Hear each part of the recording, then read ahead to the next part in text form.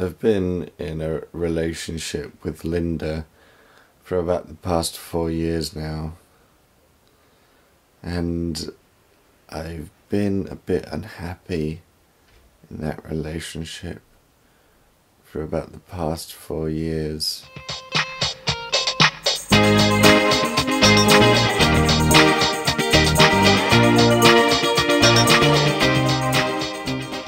It hasn't been for lack of trying, but as Linda has made abundantly clear, if I try to break up with her, she'll kill herself. It's been a busy first day in Operation Break Up with Linda. For my first prong of attack, I've decided to write her a letter. I know writing a letter isn't the most confrontational approach, but I think starting with the public record of my feelings is the way to go. Otherwise she has deniability, which she has done before. Finished the letter now. Sent it off at lunchtime, first class. The basic bullet points were: you seduced me under false pretenses. I've been unhappy for the duration of our relationship. I probably never loved you.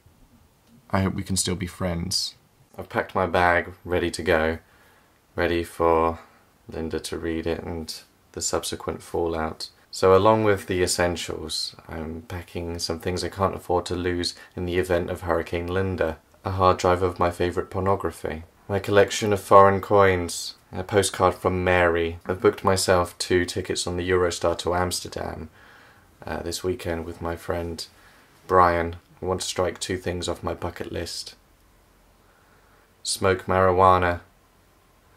Have sex with someone I'm physically attracted to. The letter was delivered next door. Problem is now I can't give the letter to Linda because I came home today to find her in a sleeping bag underneath the sofa cushions with the temperature of 41. Now it's my ethical duty to nurse her back to full health. And even if I read her the letter, she'd probably think it was a bedtime story. As a precaution, I'm taking high doses of vitamin C to ward off illness. I got sick. Meanwhile, Brian is currently winging his way to Amsterdam on the Eurostar. It's not all bad though.